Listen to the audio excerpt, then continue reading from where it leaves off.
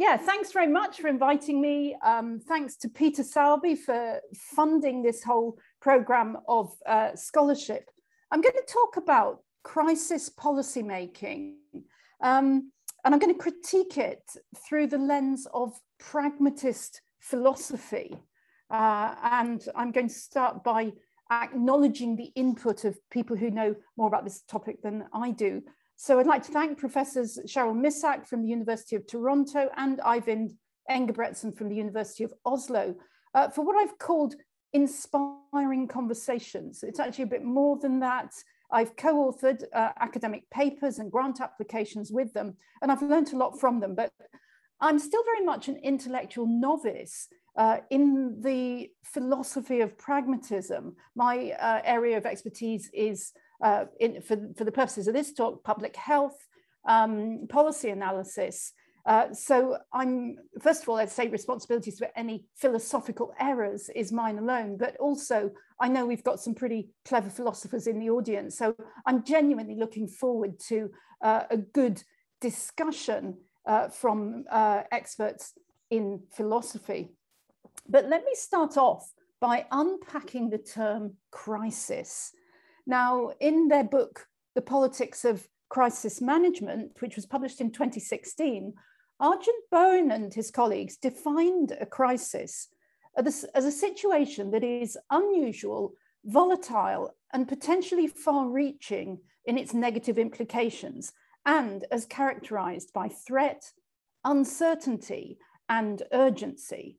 And these authors propose 5 strategic leadership tasks in any crisis: using real-time data to work out what's happening, decision-making and coordinating, constructing a meaningful account of what's happening, managing accountability, and finally, learning from the crisis. And I'm going to return to this slide towards the end of my talk to bring back some of the things I'm now going to present to you and see how they apply to those leadership tasks.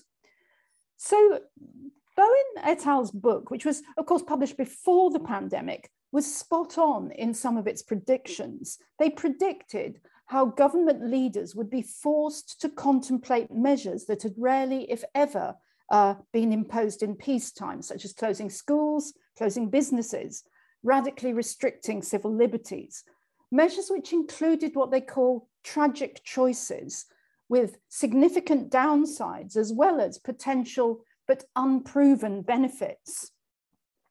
Now, it's obviously important not to make too many sweeping statements, but I would suggest that the UK's disastrous performance in some aspects of the pandemic has revealed entrenched flaws in the policymaking process: poor decisions, ineffective interventions, waste of resources, bitter squabbles, erosion of trust, and widespread loss of life have resulted.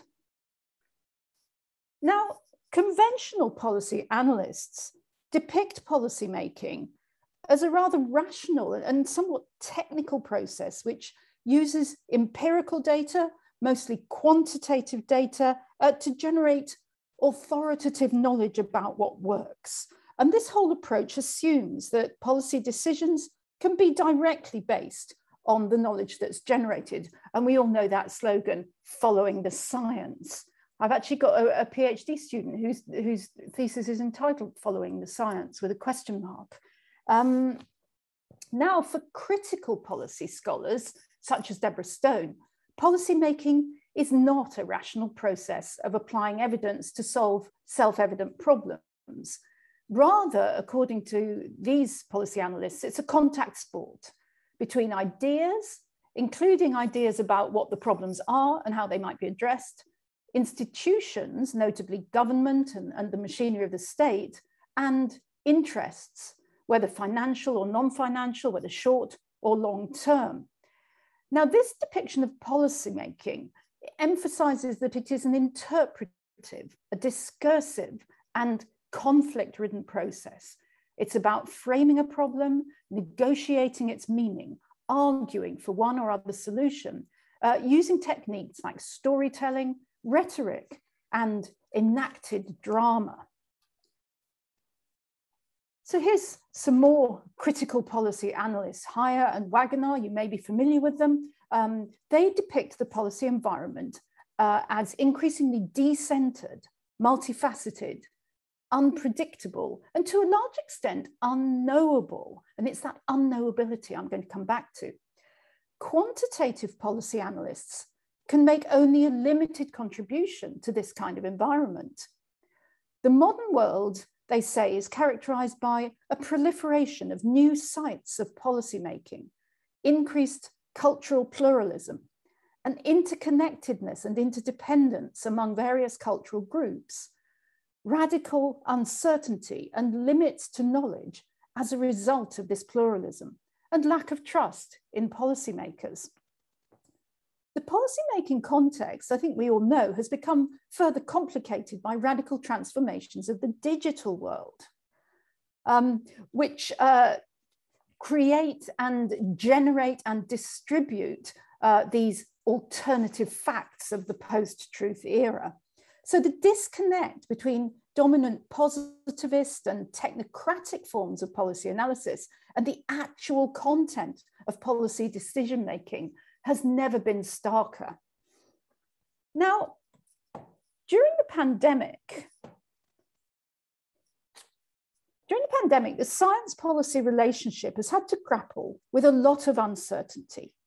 For a few policy questions, definitive scientific knowledge existed somewhere, but it failed to surface in the right place at the right time and in the right format to feed into key deliberations.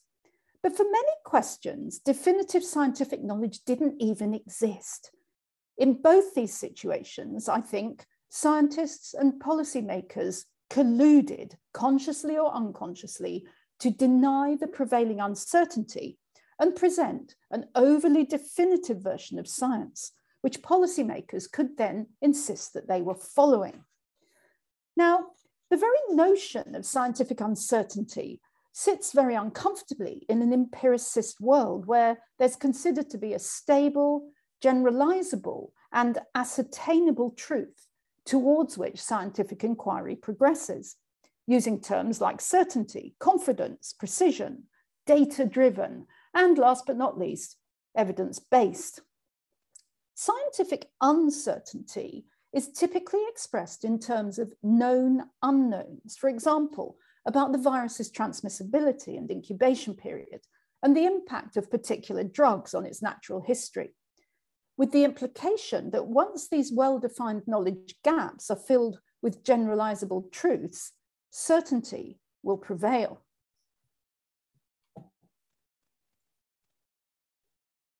Inhabitants of this empiricist world may not accept, indeed they may not even understand, the philosophical argument that theory is always underdetermined by data. Nor may empiricists accept that policy uncertainties relate not merely to gaps in our scientific understanding, but to a host of other things, such as resources, practicalities of implementation, or political acceptability. Uncertainty is laid bare in times of crisis when the precise, abstract truths beloved of quantitative policy analysts prove elusive. At such times, policy narratives unfold rapidly in real time. They tend to be dramatic, image-rich, and suffused with risk and suspense. In such circumstances, an emergent approach is needed with improvisation and muddling through, tasks that are particularly difficult when the uncertainties are unknown unknowns. Narrative deliberation, the weighing up of competing stories, is particularly crucial at such times. Now, Haridimus Soukas points out in this paper that in traditional societies, knowledge was closely tied to individuals and localities, embodied in practical experience and embedded in contexts. In many contemporary spheres, quantitative policy analysis being a case in point, knowledge has become reduced to abstracted, decontextualized, and usually numerical information that is easily stored and exchanged, but which fails to capture the know-how of experienced frontline practitioners or the contexts that are critical to their work. Such information increasingly comes to stand for real phenomena. For example, R, the reproduction number, has become a kind of blunt shorthand for the progress or regress of the pandemic. But because the information has been decontextualized, we don't know where it came from, who produced it, in what circumstances, for what audience, or for what purpose. Hence, we don't really know what it means, and we can't trust it. Because of this, and because there's so much of it in so many different forms, information fails to enlighten us. Rather, multiple interpretations and versions of the truth, each produced by a different interest group with a different frame of reference, begin to circulate. The result is typically confusion and conflict.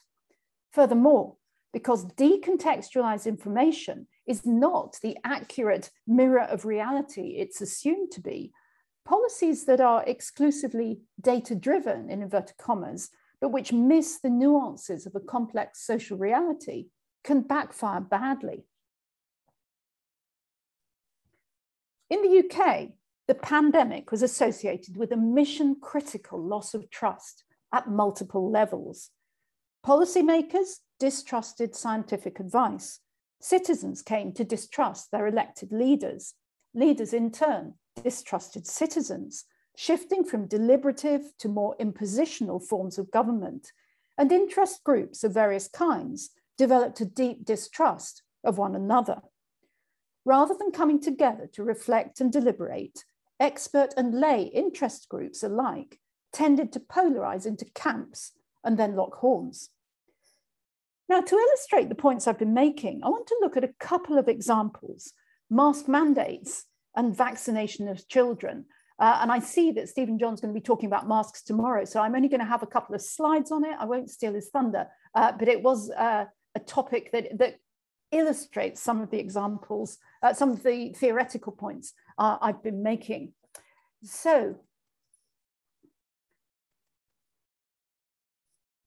in relation to masks, deep divisions emerged early in the pandemic between advocates of the precautionary principle, who argued that masks might work and are unlikely to harm, so they should be introduced as soon as possible, especially since indirect evidence suggested they could have a large impact on transmission, and those who espoused the so-called evidence-based masking policies, arguing that pending definitive scientific evidence, masks should not be recommended and certainly not mandated.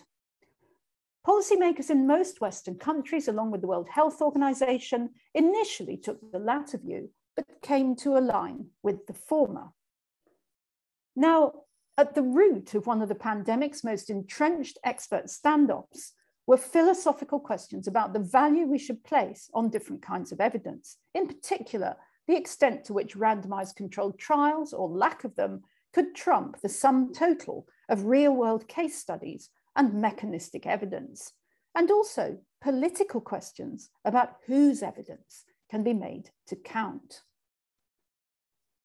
Now, Crystal Lee and her colleagues extended the mask debate by considering how, and I quote, controversial understandings of the coronavirus pandemic turned data visualizations into a battleground. These authors used online ethnography to explore how evidence was generated, visualized, and shared among anti-establishment and anti-mask online communities. Members of these communities were often highly skilled in data visualization. They shared a deep suspicion of authorities and elites. Working in decentralized online networks, they deconstructed and rejected official charts and graphics and generated their own alternatives from publicly available raw data. They viewed these alternatives as more accurate because they were allegedly free of the, quote, biases, unquote, of formal institutions, an approach which resonated with their libertarian values, such as don't be a sheep and do your own research. Now, Crystal Lee and her colleagues warn that those who dismiss such work as fake news are missing the point. The novel visualizations were derived from genuine measurements, and their creators were highly numerate. Their efforts were a sophisticated epistemological sleight of hand in which they carefully selected fragments of decontextualized data to refract the story of the crisis through seemingly objective numbers and images. Countering such misunderstandings requires more than the presentation of more decontextualized data, since their radically different starting points lead pro and anti-mask groups to draw drastically different inferences from similar data. There can be no productive dialogue between two communities when there are such fundamental differences in what Wittgenstein would have called the forms of life they inhabit and enact, and in the meanings they attach to phenomena. My second example is child vaccination. The UK's official policy advisory group, the Joint Committee on Vaccination and Immunisation, JCVI, announced in July 2021 that vaccines should not be offered routinely to 12 to 17-year-olds because the health benefits of vaccination did not, in their view, outweigh the potential risks. The UK's Royal College of Paediatricians and Child Health agreed with them. But in a very public clash with its own scientific advisors, the UK government overruled JCVI and recommended urgent vaccination of teenagers in September 2021. The US Centers for Disease Control and Prevention interpreted the same scientific evidence very differently to JCVI and declared that the benefits of vaccination clearly outweighed the risks in children. Now, these groups drew opposite conclusions because they deemed certain facts to be in frame or out of frame, or because they placed different value on these facts. JCVI was criticised, for example, for defining the adverse effects of COVID-19 entirely in terms of hospitalizations and death, both rare, and failing to factor in other important negatives, such as missed school days, impact on mental health, and long COVID. JCVI was also accused of overestimating the risks of myocarditis with vaccination and underestimating the risk of a more serious form of myocarditis from COVID itself. So as UK schools returned from the summer break, politicians came under pressure from parents who were anxious to protect their children against COVID-19, though some libertarian parents took the opposite view. Politicians also talked about the need to solidify our wall of protection, that is, protect the population against a virus that could potentially evolve to escape vaccine immunity. The goal of protecting the population was explicit in child vaccination policies in some other countries. In Malta, for example, the decision to vaccinate young people was shaped, among other factors, by the close-knit family structures in a country where adolescents often have frequent contact with their grandparents. But the UK's Royal College of Paediatrician and Child Health, along with JCVI, had focused more narrowly on the question of risks versus benefits to the individual child. So in sum, once again, the deep divisions between these groups were mostly explained by their different worldviews and how they framed the issue. These examples illustrate how the expectation that science will deliver definitive and more or less generalizable knowledge tends to produce policy inertia rather than prompt action. A key scientific maxim in medicine is do not act until certainty is achieved. And that is entirely appropriate when applied, for example, to a new and powerful drug that hasn't yet been tested and whose side effects could conceivably prove worse than the disease.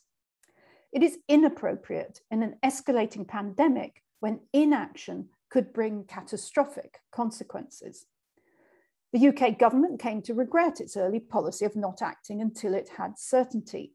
As the then Secretary of State for Health and Social Care, Matt Hancock, told an official inquiry, I was in a situation of not having hard evidence that a global scientific consensus of decades was wrong, but having an instinct that it was.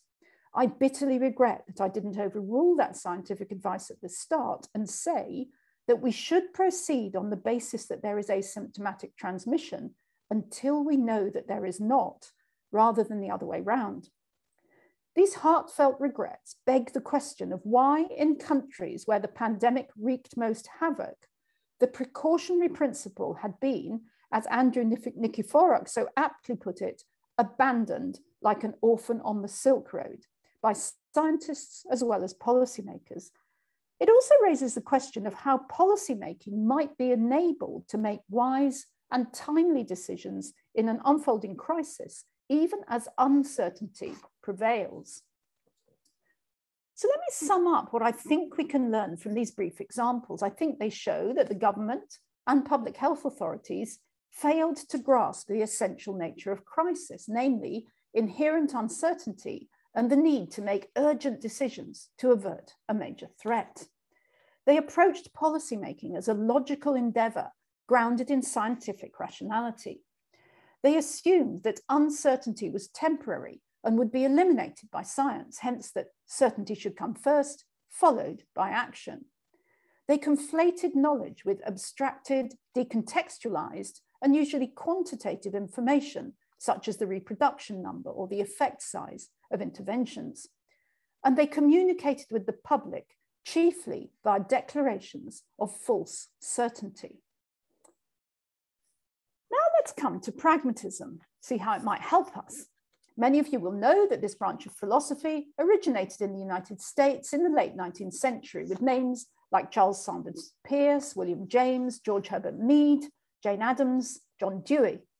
There are many detailed accounts of its philosophical basis and core principles. I'd recommend the work of Cheryl Missack, that's because I work with her. I sort of put some of her books here. She's not paying me to give her this advertising. But this is how I got into pragmatism, was I picked up one of her books a few months ago.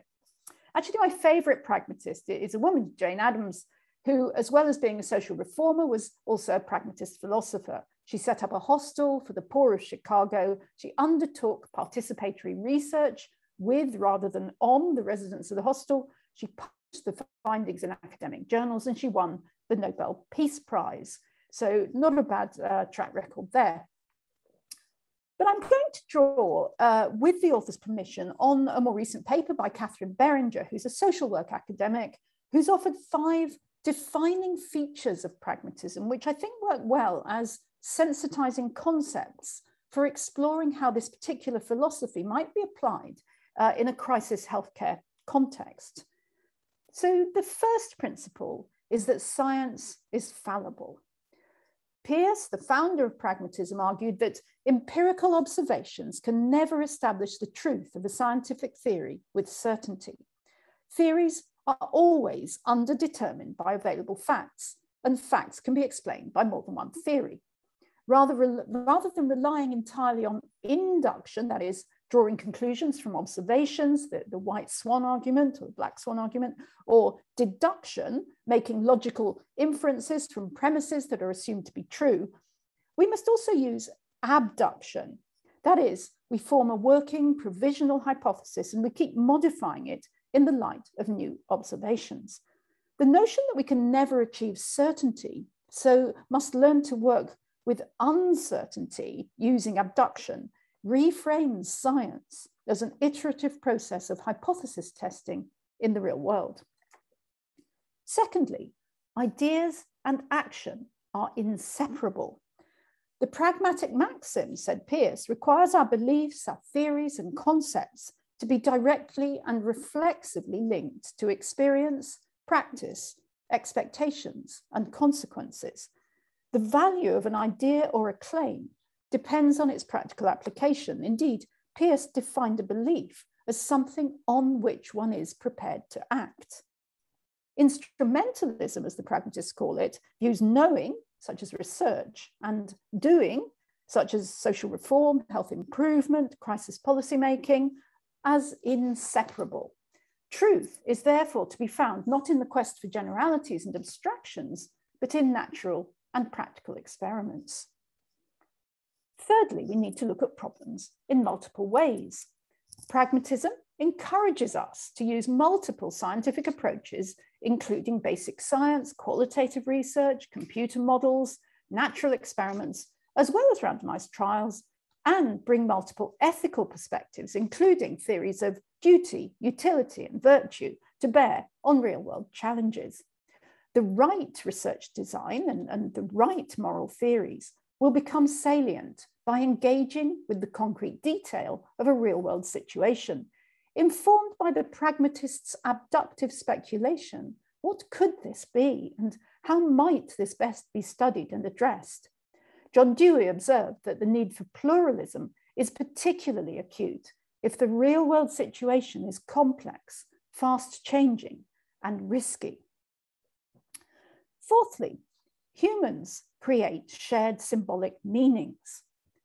Humans are social beings who create and exchange cultural symbols. Peirce proposed that a sign's meaning is due not to its intrinsic qualities, but to the effect it has on the person interpreting it. An understanding of how people interpret the world can inform how we engage them as partners in change, and how we go beyond terms like objective and subjective to achieve the intersubjective understandings that are needed for effective collective action. As the masking example illustrates, the pandemic showed how toxic deadlock can occur in the absence of these intersubjective understandings. And finally, we need to build solutions with communities. Pragmatists use this term experimentalism, and by that they mean systematic testing in the real world. Make a change based on the best information you have, then carefully observe what happens and adapt in the light of emerging data. Crucial to the link between research and participatory democracy is the need to educate citizens, especially the marginalized and oppressed, and help them develop the skills and attitudes of critical thinking in both senses: critical appraisal of scientific evidence, but also critical awareness, where relevant, of their own oppression. Now, pragmatist ideas have been emerging in a number of applied health subfields in recent years. For example, action research, community-based participatory research, some forms of mixed method research. Some people would claim pragmatic randomized controlled trials, climate change research, utilization-focused evaluation, and various iterations of patient and public involvement, public engagement. I've put in pandemic public health policy making as a bit of wishful thinking there. I'm not sure there's been much pragmatism there, but certainly I think it fits theoretically. Indeed, that's what I'm spending this lecture arguing to you. Now, to a greater or lesser extent in each of these methodologies, the term pragmatic is used to depict three broadly pragmatist features. Firstly, undertaken naturalistically in the real world. Secondly, designed and executed in partnership with patients and citizens. And thirdly, oriented to producing something socially useful, especially for underserved groups. Now, many designs in health services research which claim pragmatist roots have been criticized for cherry-picking concepts from pragmatist philosophy while ignoring its foundational elements. They are, say the critics, ontologically weak because they place no emphasis on the unity of knower and known. They're epistemologically weak because they fail to emphasize how knowledge is created through action.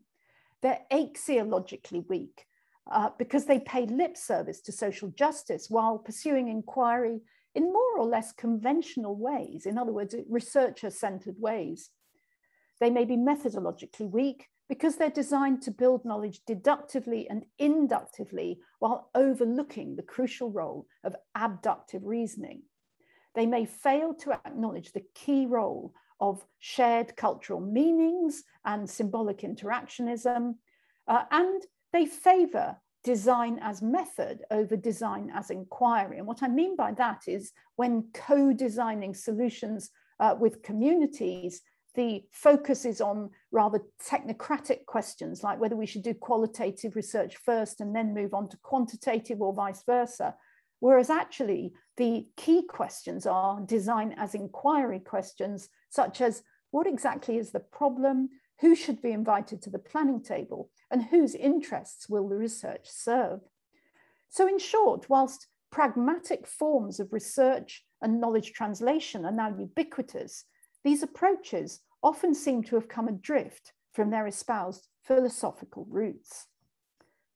So now let me return to one of my earlier slides. Policymaking in pandemics, to take one kind of crisis, involves various difficult tasks which must be coordinated rapidly in a changing context. Data must be generated to capture the pandemic's progress and the impact of efforts to contain it.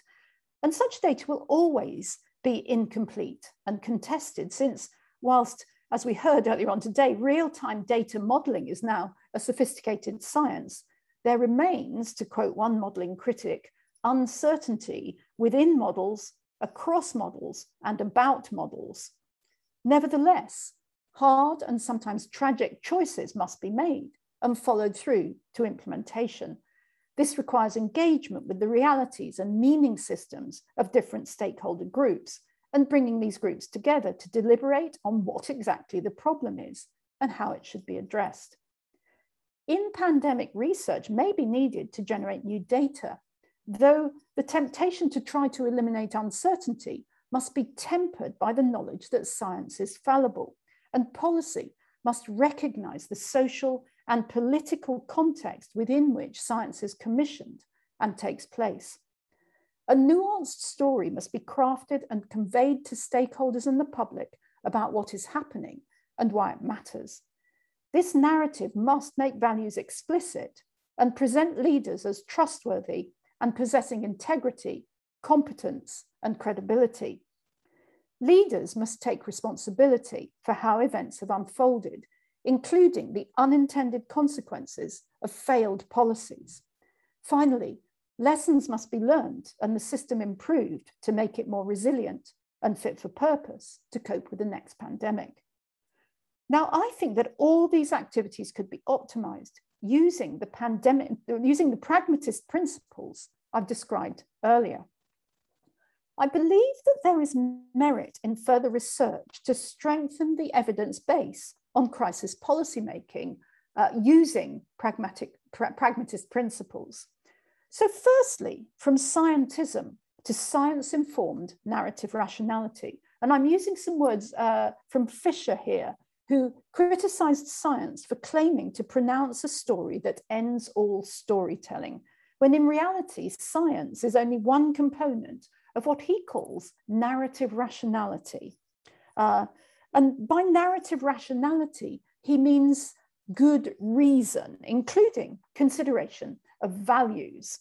And we use narrative rationality to decide whose story is the most coherent and reliable as a guide to belief and action. More recently, the growing complexities in the policy environment have prompted a call to remove what Heyer and Wagoner have called a positivistic firewall between science and political decision-making. Instead, they suggest we should try to improve the fit between science and policy by focusing our attention on the concrete everyday activities of citizens, politicians, and administrators, where whatever knowledge we possess must be assessed for its relevance and usefulness in interaction with the concrete situation at hand. These authors recommend a pragmatist approach to policy analysis built on the three pillars of interpretation, practice orientation, and deliberation. Secondly, we need research to take us from knowledge then action to knowledge through action. Conventional models of knowledge translation assume that science can be produced in the realm of generalities and then translated across countries and localities to solve multiple real-world policy problems. Such models distinguish between knowledge production and knowledge translation as activities that are separated in time, with knowledge first being produced and then translated. Pragmatism emphatically rejects the idea that the world is given to us through a set of discrete scientific events and objects, since these are merely secondary abstractions from the infinite richness of lived experience. Through a pragmatist lens, then, knowledge translation is a concocted scientific solution to what Dewey called self-set problems. Now, Western colleagues who applied pragmatist scholarship to climate change research have proposed a model called evolutionary learning for linking research, policymaking, and action in complex, fast-moving situations.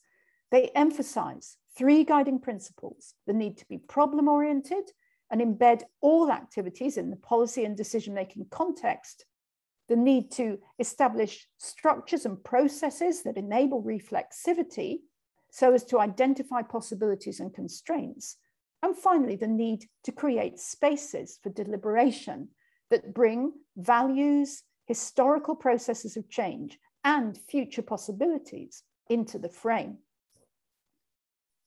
Thirdly, we need research into how to move from hierarchies of evidence to epistemological pluralism. Pragmatism teaches us that unless we carefully consider all the evidence and all perspectives, our deliberations could take us further away from the truth instead of closer to it. But as illustrated by the standoff around masks, this principle is thwarted by the overuse of evidence hierarchies to devalue and dismiss forms of evidence which do not meet a narrow set of methodological criteria.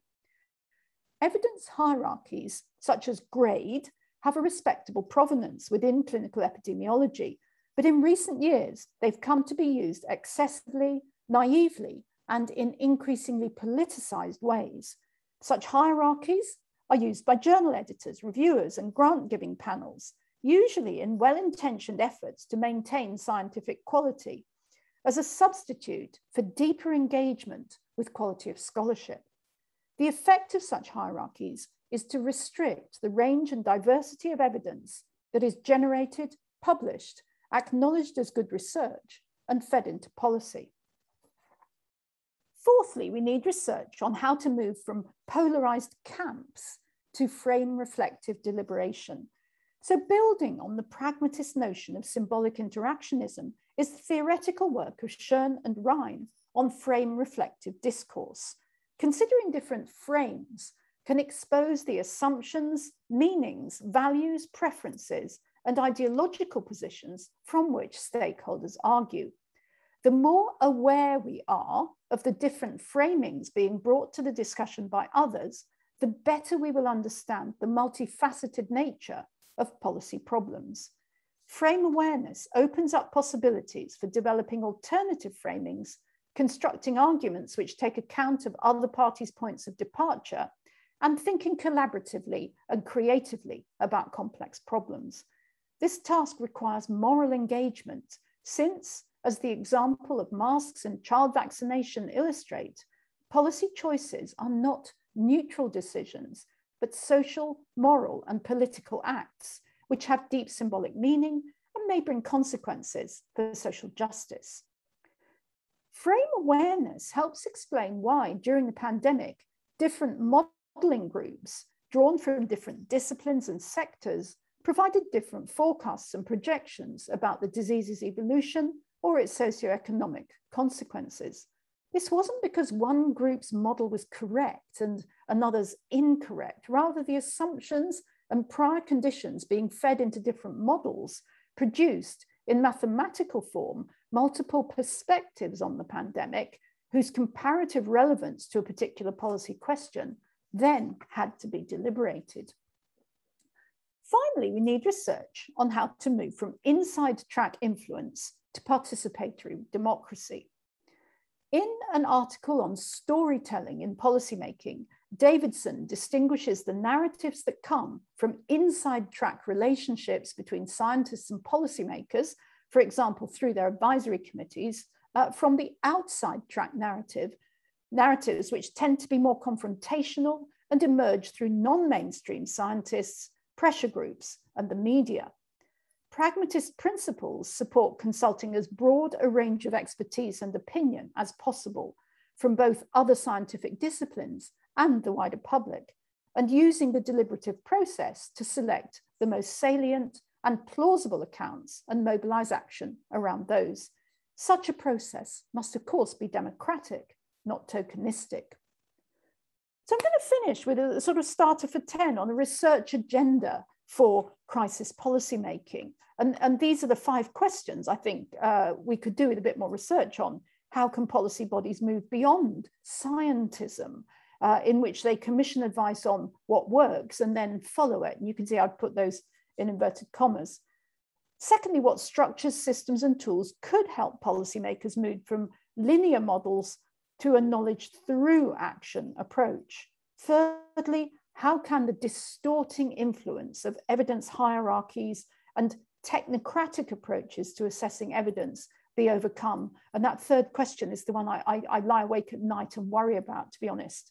Fourthly, how can frame awareness be applied to increase mutual understanding and reduce polarization as values and ideologies are brought to bear on policy debates? And finally, how can we ensure that deliberation on urgent policy decisions go beyond a narrow inside track group of favoured advisors? So in conclusion, I've argued that a key element of policymaking in times of crisis is the need to make urgent and wise decisions in the absence of certainty. I'm going to give the last word to Jane Addams, who said pragmatism must be grounded in a philosophy whose foundation is on the solidarity of the human race. Its residents must be emptied of all conceit of opinion and all self-assertion, and be ready to arouse and interpret the public opinion of their neighbourhood. And I think the challenge now for us is to apply that neighbourhood pragmatism on a global scale with a global vision. And I would love to hear your thoughts on how we might go about that. So thank you for listening. I'll now stop sharing so we can see each other.